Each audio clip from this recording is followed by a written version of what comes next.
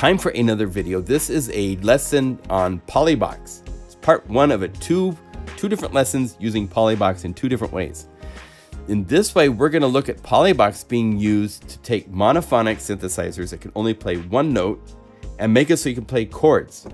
It's also great for expanding a synthesizer that can only play, say, like 5 notes and making it so it can play, if you go 8 layers, it's 40 notes of polyphony, right? So let's start with getting a monophonic synth.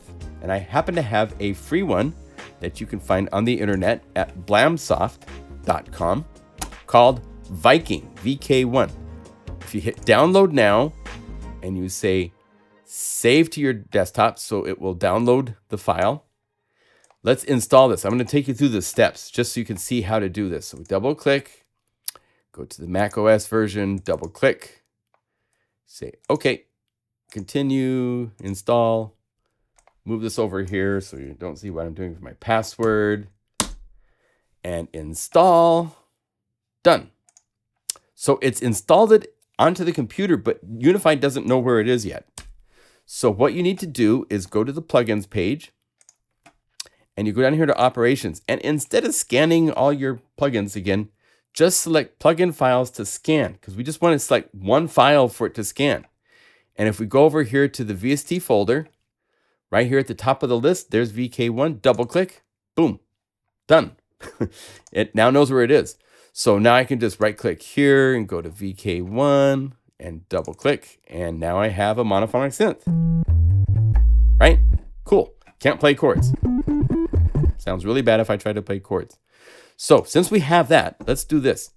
Down the list, way down here, when you get to the T's, you will see that there's a whole bunch of tutorial templates. Here's the one that we want, polyphonic from mono. That's the one we want.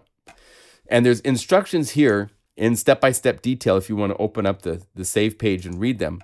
But we can do it here as well. So if we just call this up, instead of, I have a mono synth here with Guru's sampler just set to mono. But instead of doing it that way, let's use VK1. So right click and say VK, select it. Let's go over here to like the soft leads. Let's say soft leads. Oh, perk lead might be fun. That'd be cool as a chord. That'd sound really good. So all you have to do, because you're using this template, is turn on PolyBox.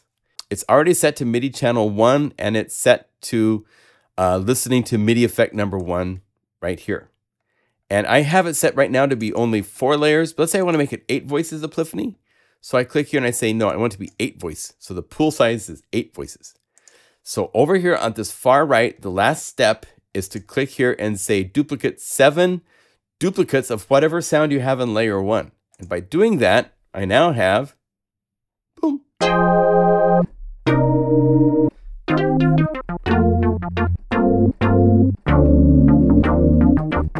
I have an 8 voice polyphonic